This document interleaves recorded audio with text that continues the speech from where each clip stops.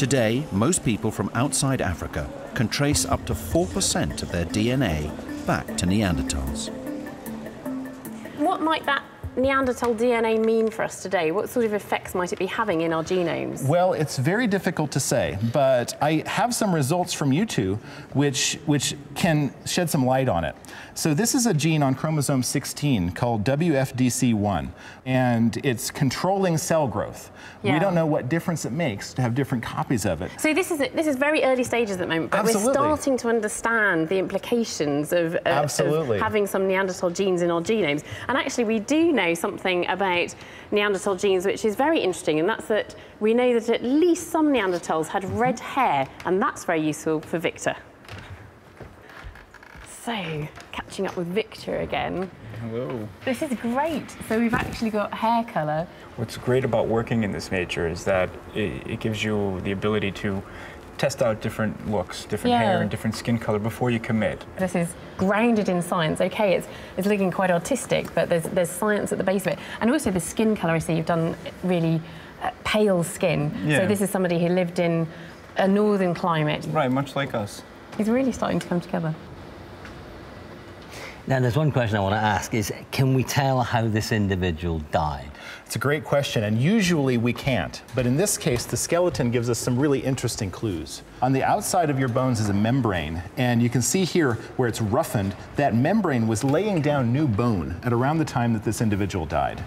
And it's at the distal end of the tibia, it's also in the distal femora. And the key thing about this is that it's on both sides and it's symmetrical, and actually that is pretty indicative of one particular type of disease, and it's called hypertrophic pulmonary osteoarthropathy, and it basically means yeah, in English.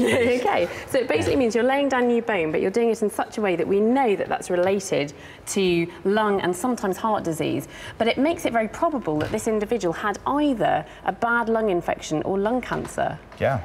It's one of the very rare cases where we have a fossil where we can actually make some indication of the cause of death. So from these few bones we started with, we've established that Neanderthals were strong, adaptable, and possibly had an emergent culture and budding language. They were well suited to their Ice Age home, and given they were such a successful species, they survived for 350,000 years. Yet when the crunch came, they may simply have been unlucky. It is very sad that they're no longer with us, but we have been able to bring Lapharasie-1 back to life with the help of all of this scientific evidence and our amazing model makers. We started with a composite skeleton based on Lapharasie-1 and other finds. And over 2 months, we've carefully been reconstructing him. With extraordinary attention to detail, the muscles were painstakingly added to rebuild his body.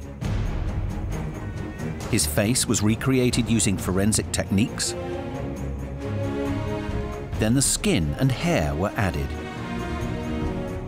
Now he's finished, and he's here. So should we go and have a look? I can't wait. Yeah. This is so exciting. We have literally never seen this before. Under a sheet. Go on then, Victor. Wow. Wow. Oh my goodness. Wow, his eyes sparkle. He's really lifelike. Yeah. The nose is really prominent. That is just fantastic. Still trying to get my head around the fact that this guy is in my ancestry and not that far back. John, what do you think? Give me a break. You looked like twins. Isn't he wonderful? I mean, this just looks like a living, breathing Neanderthal.